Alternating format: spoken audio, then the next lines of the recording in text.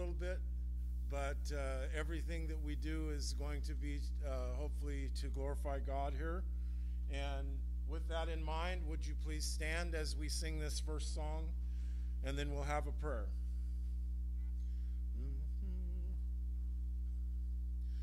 We will glorify the King of Kings. We will glorify the Lamb. We will glorify the Lord of Lords, who is the great I am. Lord Jehovah reigns in majesty. We will bow before his throne. We will worship him in righteousness. We will worship him alone.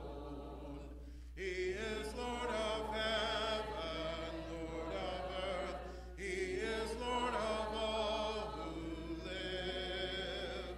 He is Lord above the universe. All praise to him we give. Oh, hallelujah to the King of Kings. Hallelujah to the Lamb. Hallelujah to the Lord of Lords, who is the great I am. Let's pray together. Father God, what a blessing it is to be here today, and we just are so thankful to be gathered as your family. We know that we have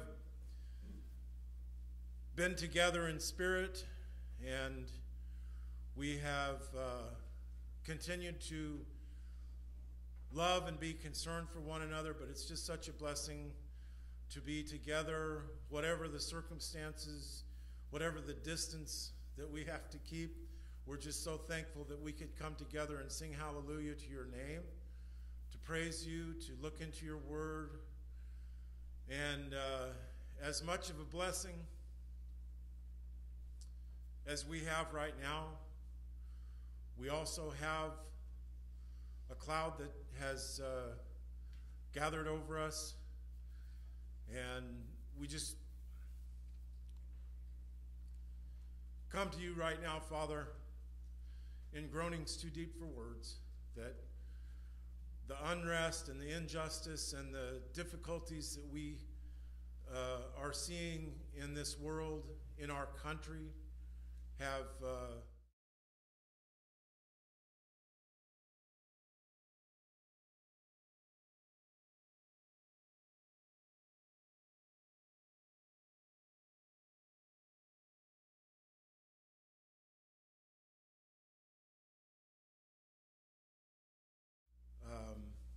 ask your blessing on them, and that we would pray that any evil thought or any uncertainty or any frustration just right now be taken from the hearts of those that are causing problems, of those that are suffering. And we just pray for your light to shine in this time, and we pray that you would use us to be lights for Christ in the world. And we just ask your blessing for healing and for peace. And we pray, Father, that as we gather, as we sing, as we pray, that our joy would build and be evident and would strengthen your body. And it's in Jesus' name that we pray. Amen. Please be seated.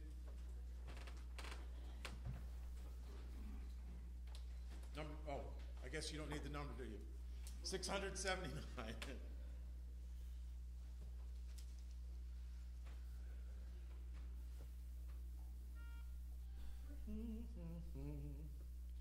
We are one in the Spirit, we are one in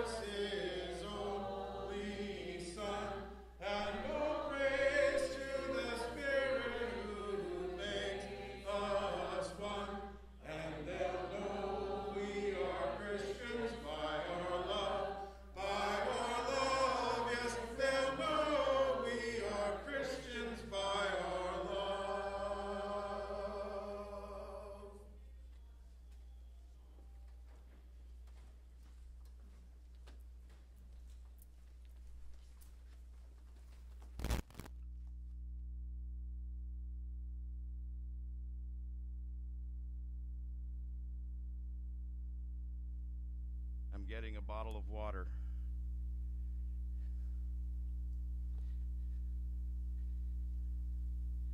Good morning, everyone. It is good to see each of you. Now, I've been told that it is acceptable for me to take off my mask. I'm far enough away, according to the guidelines. And I know that this Sunday would not be complete if you were robbed of the opportunity to see my beautiful face.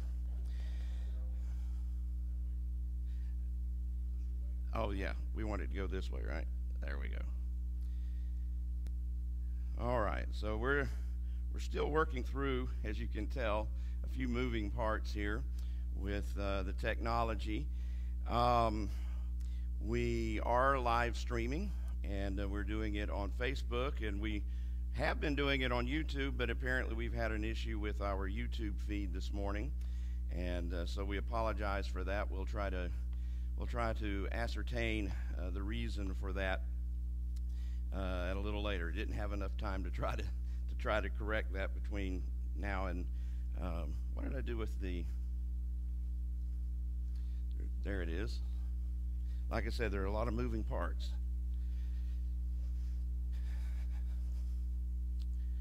But it is good for us to be together, amen? And it is good to see each of you.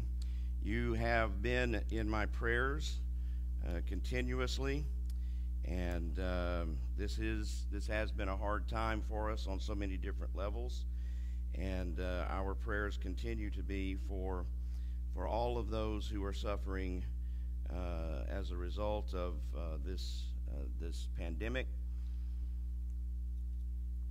And hopefully, before long, we will see things go back to a little bit of normalcy. This morning, I was thinking about what would be an appropriate topic for us as we come together after so many weeks of being apart. And it seems to me that this theme right here is perfect for this occasion, and as things have unfolded in recent days, I think it has even become more pertinent. But we are one. In the book of Ephesians and the 4th chapter, verses 4 through 6, Paul writes, "There is one body and one Spirit, just as you were called in one hope of your calling, one Lord, one faith, one baptism, one God and Father of all, who is above all, and through all, and in you all." Paul was writing to deal with, he was writing to encourage Christians to realize the blessings that they had in Christ Jesus. His letter begins with a reminder that every spiritual blessing is found in Christ Jesus. And one of those blessings is the unity that was achieved between people in coming together under the banner of Christ, in the shadow of the cross, having all been washed in the blood of Jesus Christ. And one of the messages that you find as a recurring theme in Scripture is a message that talks about unity, that talks about oneness, that talks about the blessing of it. As you read through the New Testament epistles, it seems like nearly every single epistle addresses the need for the people of God to be one. And sometimes it's as a reminder to keep up the good work in having a unified front and demonstrating the kind of character that speaks of better things to a world that is filled with not so good things. And sometimes it is written as an encouragement to do better, because the particular recipients of that letter were not really demonstrating that they were one. And as a result, it was a poor reflection on Christ, the one whom they called Lord, whom they were following. The world is watching, and they need to see in us, they need to see the love of God being shared with one another. And so in the 133rd Psalm, the psalmist says, a song of ascents of David, Behold, how good and how pleasant it is for brethren to dwell together in unity. It is like the precious oil upon the head, running down on the beard of Aaron, running down on the edge of his garments. It is like the dew of Hermon, descending upon the mountains of Zion, for there the Lord commanded the blessing, life forevermore. And so the psalmist, this song of ascents, this is talking about going to Jerusalem. This is talking about going to participate in one of the festivals, one of the things that were required of Israel to come to Jerusalem several times a year. And so the children of Israel would be on their way to be in the presence of God in the temple, but also with one another. There is something important and precious. We see it even in the Old Testament about the beauty of unity. There are so many different things, obviously, that we could describe as the beauty, but he attaches it to the Lord's blessings of the anointing of Aaron as the high priest, of the blessings of the dew that come from the mountains that water the plains and provide the sustenance of life, that provide a cool refreshment from the heat of the day and the difficulties of life. Over and over we are reminded that God has always determined, always had in his plan, that there be a people who are gathered together to enjoy his blessings, but also to share his blessings with others. And as we come together again after this period of time separated, even though I see a lot of masks, I think I see some smiles.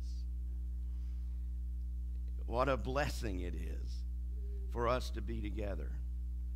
But being together is more than simply being physically in presence with one another.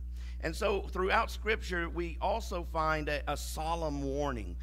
In the book of Proverbs in chapter 6 and verse 19, that one of the things that God hates, or that is an abomination to him, is a false witness who speaks lies and one who sows discord among brethren.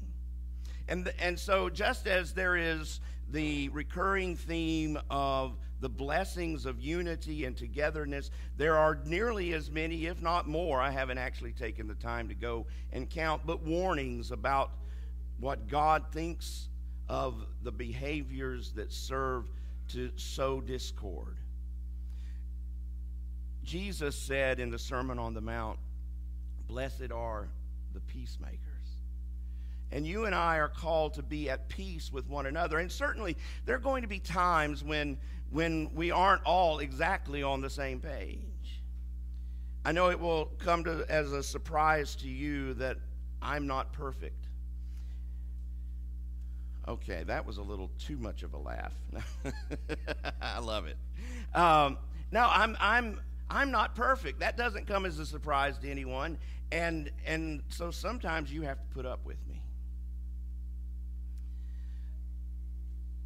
And sometimes I have to put up with you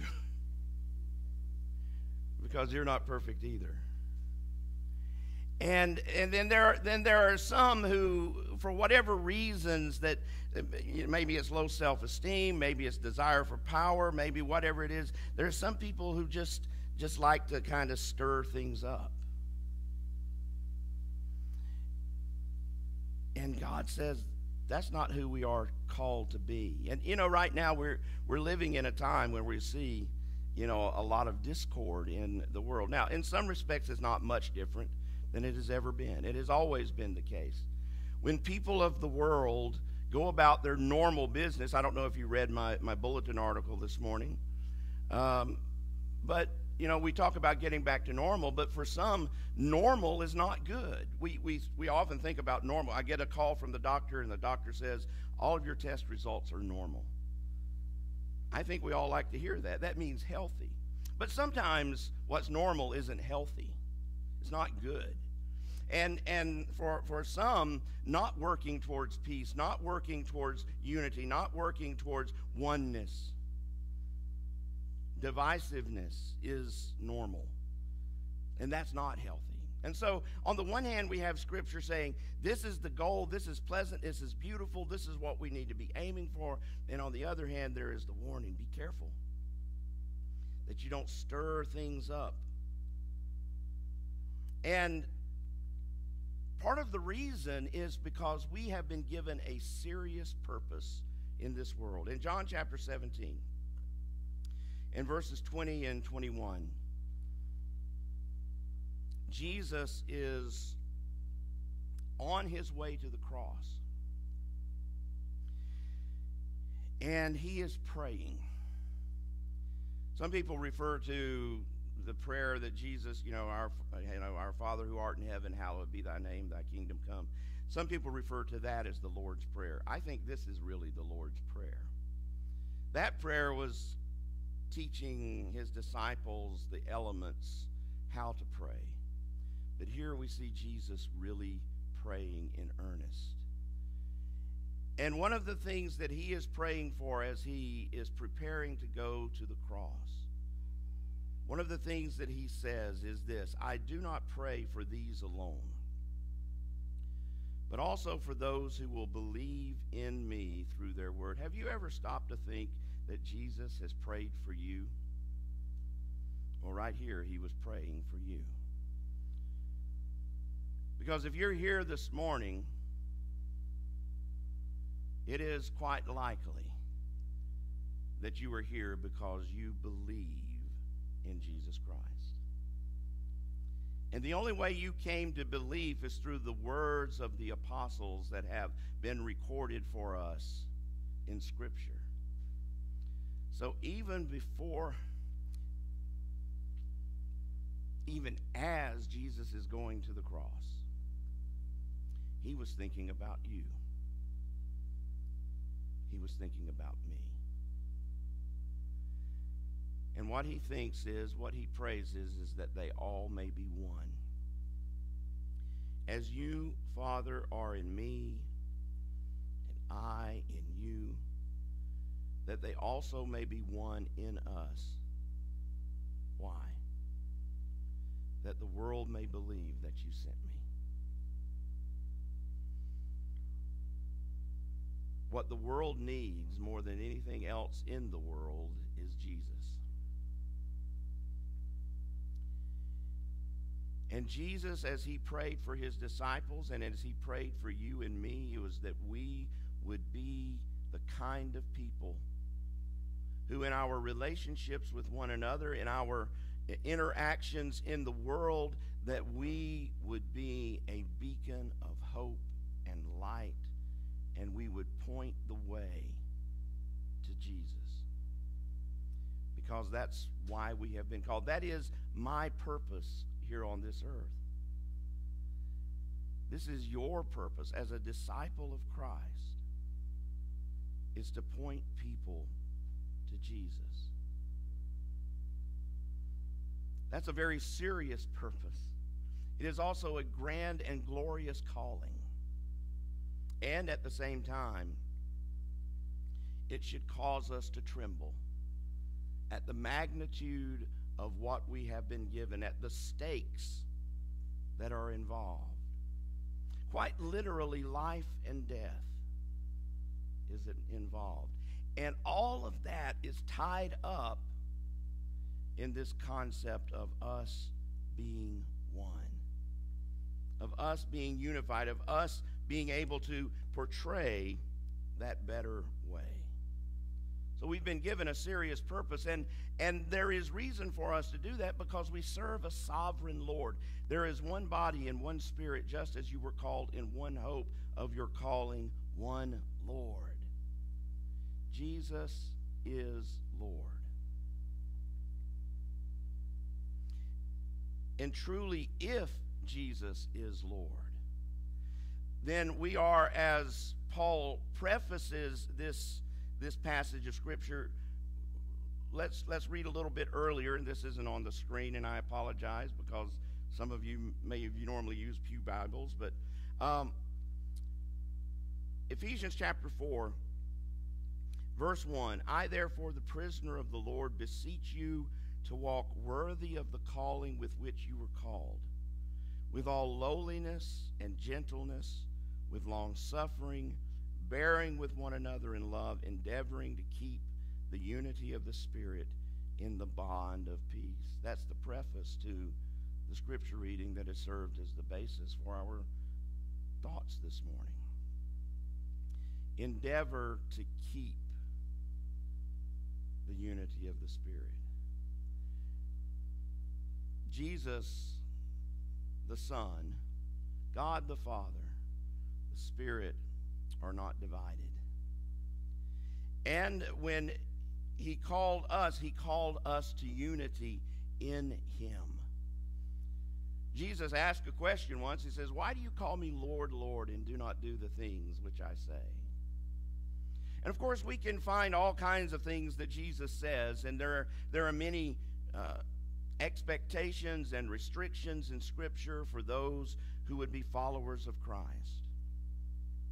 But here is one of the things that the Lord has said. The Lord has said, if you're going to be my follower, then you're going to work towards unity. You're going to seek, you're going to endeavor to maintain it. And that's kind of an interesting thing, maintaining something. How many of you own a house? Do you maintain it? What happens if you don't maintain it? It falls apart eventually. It breaks. Things start to deteriorate.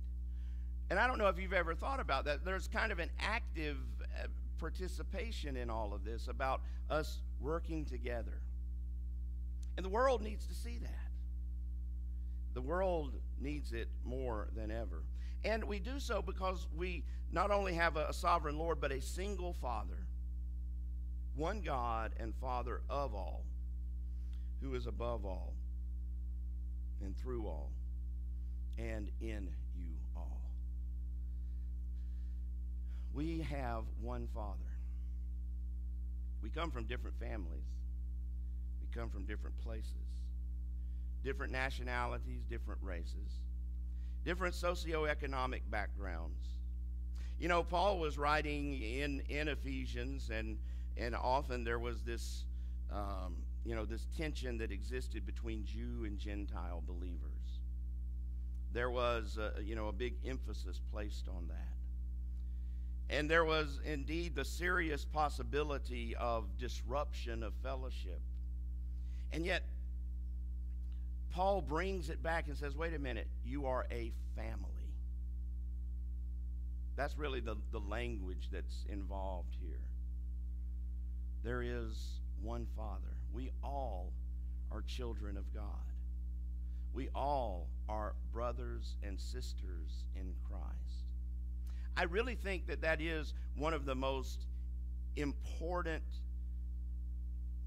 and powerful images that we find of the church, is that we are family.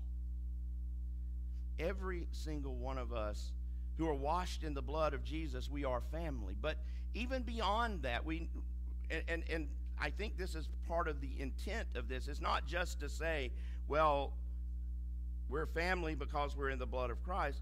God created each and every one of us. We are all created in the image of God, whether we are members of the body or not. And one of the things to consider is that everyone who is outside of the body of Christ, outside of that relationship of God through Christ, is actually wanted by God, is a potential brother or sister in Christ. And so the image that is presented for us is that we are supposed to be presenting to the world an image of love and peace and harmony and active goodwill. And as we do that, as we do that, we are providing an alternative to the way things exist. You know, Esther is an interesting narrative that we find in Scripture. And there was a point kind of where she had to make a decision. And it was uncomfortable. It was dangerous. It may have even been life or death.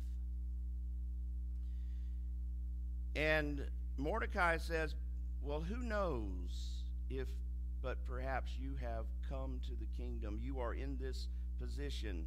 God has put you here for just such a time as this. Now, I think that's kind of an interesting thing, because Mordecai doesn't say, oh, I got a message from God, and he told me that this is your job, Esther. Mordecai put it in a broader kind of principle that I think we all ought to consider as an operating principle in our lives. That wherever we are, whatever circumstance we face, whatever situation that we are in, it is an opportunity to glorify God. It is an opportunity to bring life and peace and healing. And it is an opportunity to provide an alternative for those who are caught up in something else. Our world has been rocked. Our televisions have been filled nonstop with just horrible news. I kind of debated putting these images up there.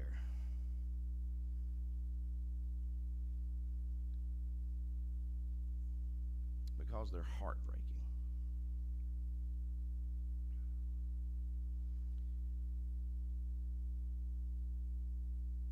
We ought to be disturbed to our core as we examine this world filled with so much that is evil and unjust, with the violence and the hatred.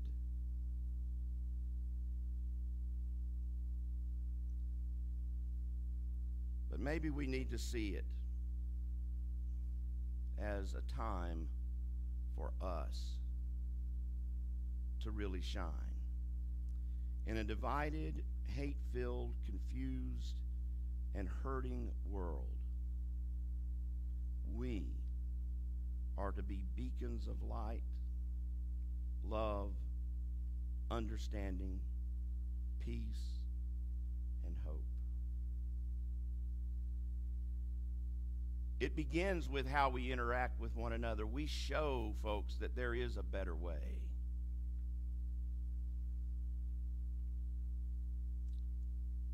And as we have opportunity to talk about the events of the day, let's not forget that always we are representing our Lord.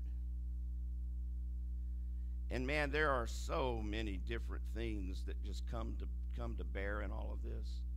I'm not naive to the realities of all of the different things that come to play.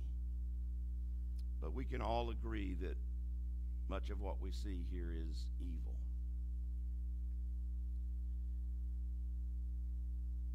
And there are people who would like to take advantage of it for evil purposes, to sow further discord, further disharmony, further disunity. But you and I, children of the same Father,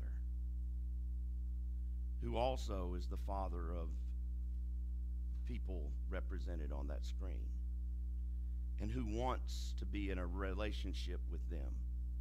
You and I have an opportunity to lead the way in how we love one another and in how we love the world, and how we display the love of Jesus in our own lives and hearts. I don't pretend to know how all of that's going to look. Every one of us, our situation and our lives are different.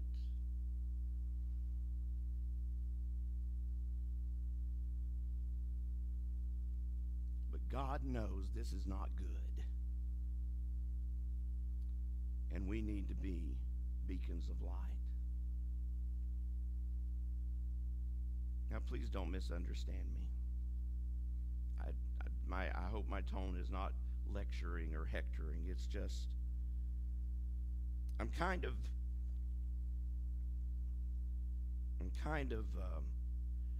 reminded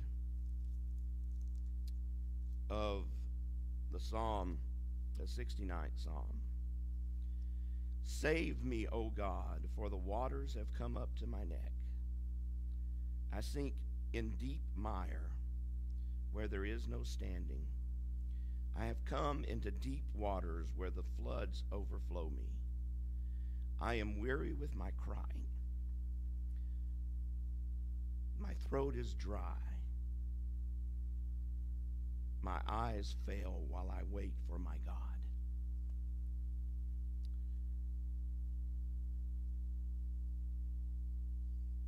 It's not hopeless, and this psalm does not end in a hopeless message.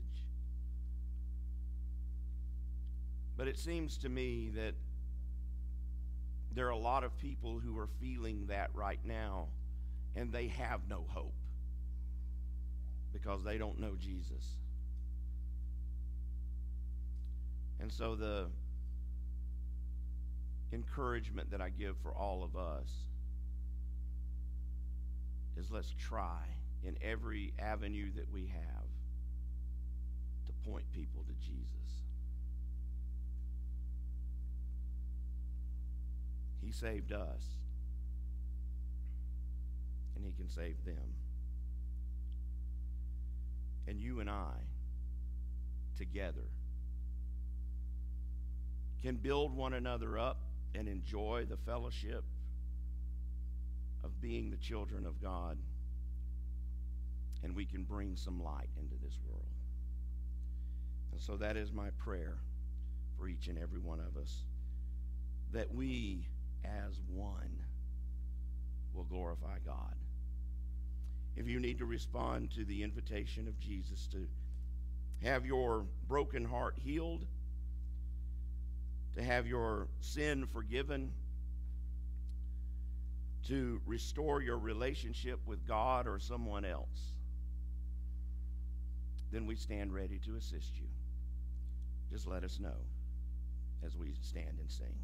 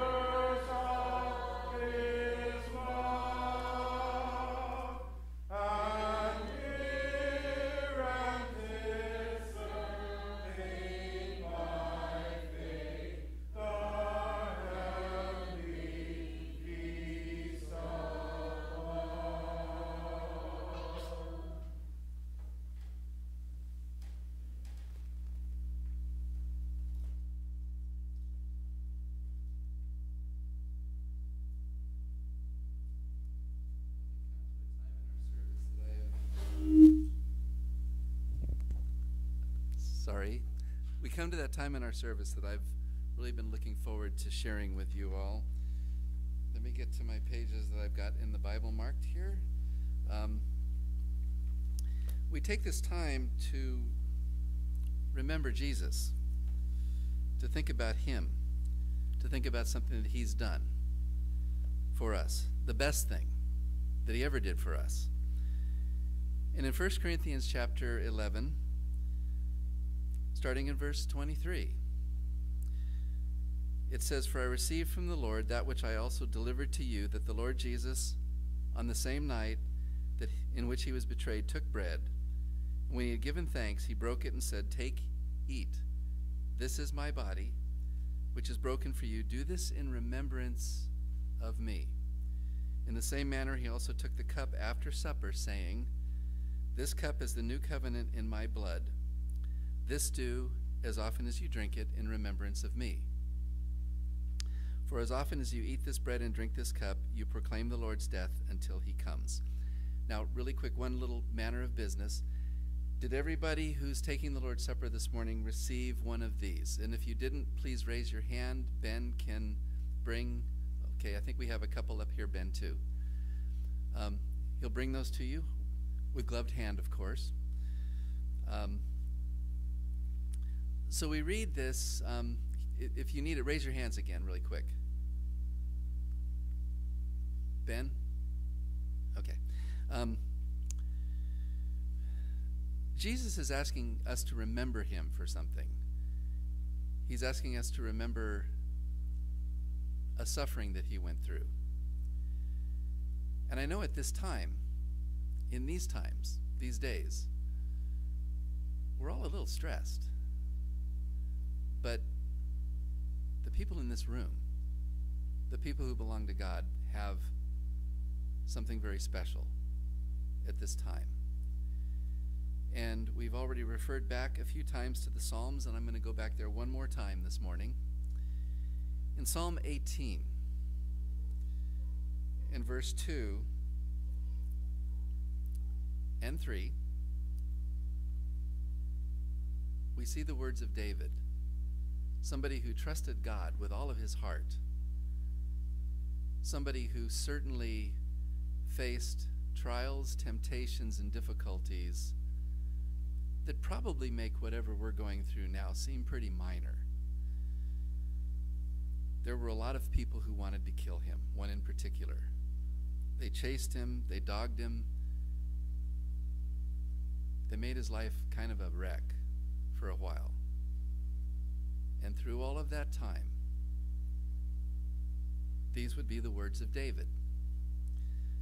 "The Lord is my rock, and my fortress, and my deliverer. My God, my strength, in whom I will trust. My shield, and the horn of my salvation, my stronghold.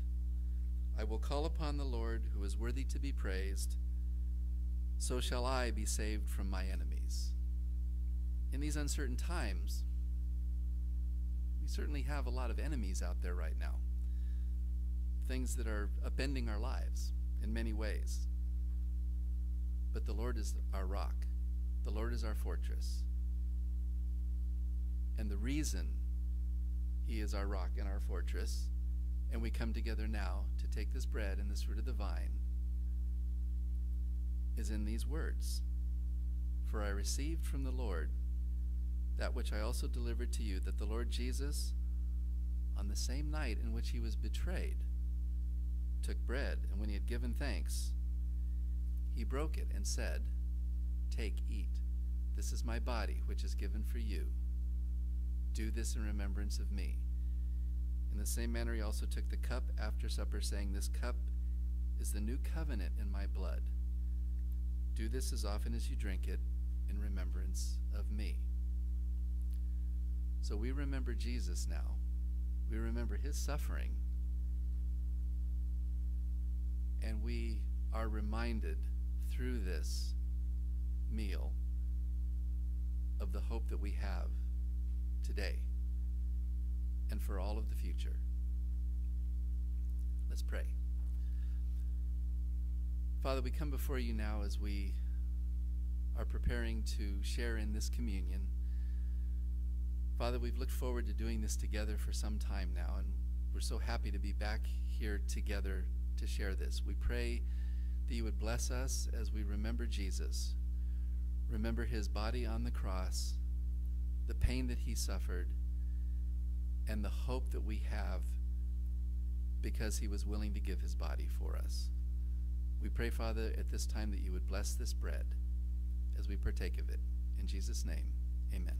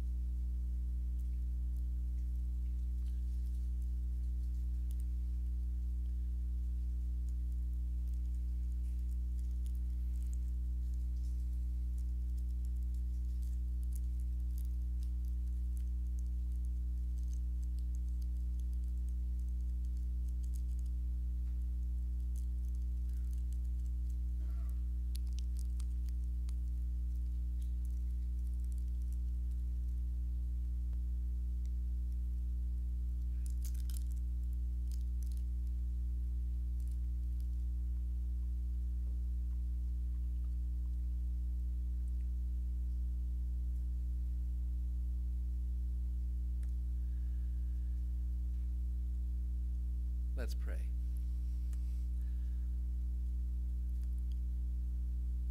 Father, we come to you now also as we prepare to take this fruit of the vine. We ask you to bless it to us and help us to remember the forgiveness that we have because your Son shed his blood on the cross for us. Please bless this cup to us. In Jesus' name.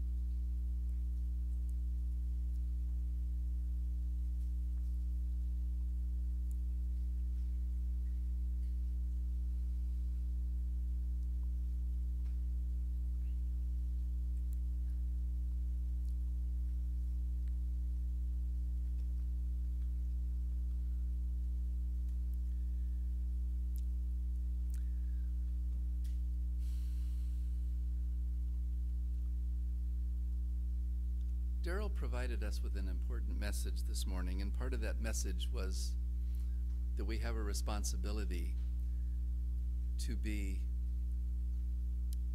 sharing the message of this communion with the world, that Jesus died for us, that there is a salvation available to all people.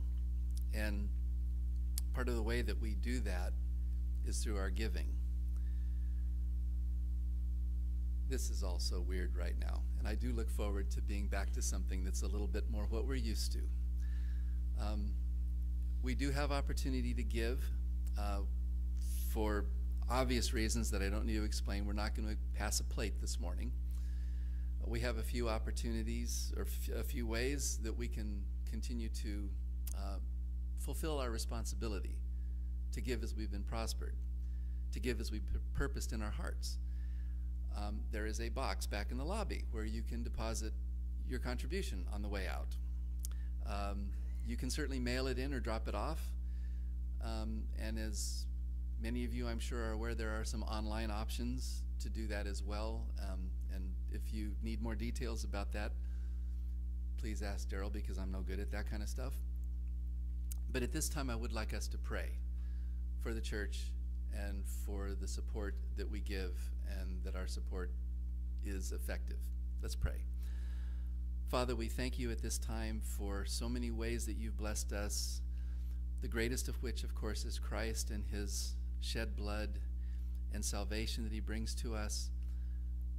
But Father, we also thank you for helping us through these times, for supporting us, for allowing us to support each other.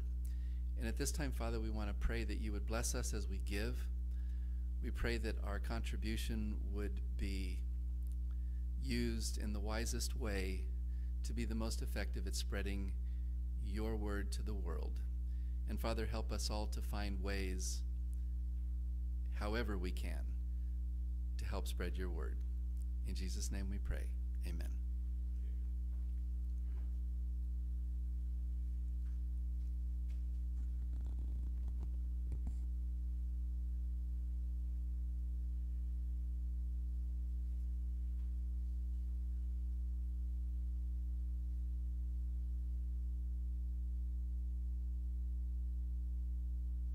What a blessing it was to be here today.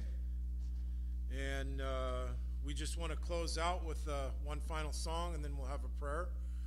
If you would go ahead and be standing as we sing. And I knew you couldn't. So in view of the request for us to try to maintain social distancing, when you leave today, if you're on this side, if you'll exit that way and work your way around and out, and if you're over here, you'll work your way over, go exit the pews that side, and then just try to maintain the social distancing.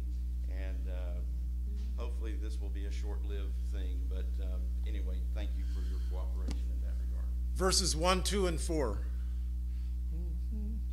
Blessed be the tie that binds our hearts in Christian love, the fellowship of kindred minds is like to that above.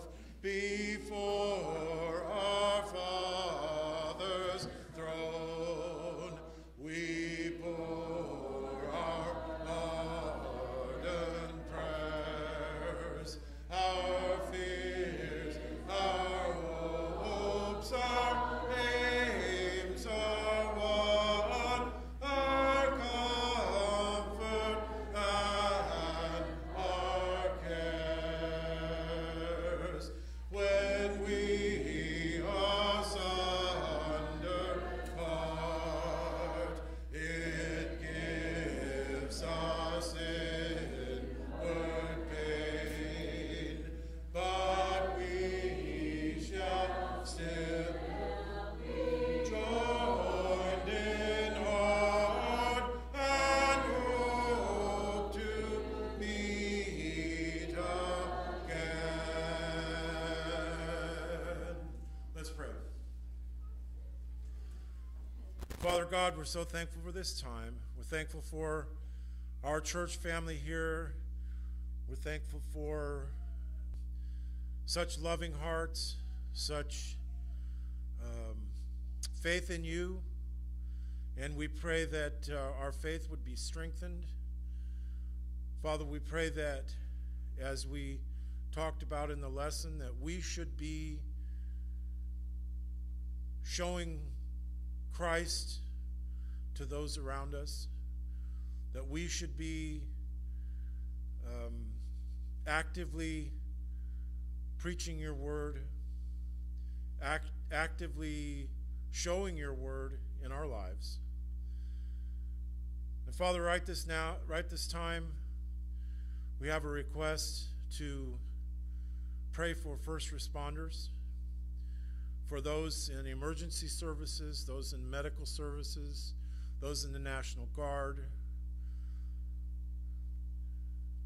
the police, fire departments, and build them up. We know that they are struggling emotionally with these times.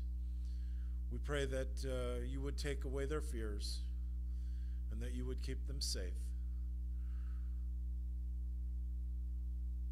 Father, we ask prayers on those that have lost loved ones, for our sister Diana, for the Lake and Cisco families. We are, and how always have been, encouraged by the faith of Bill, the faith of Ron, and their service to you.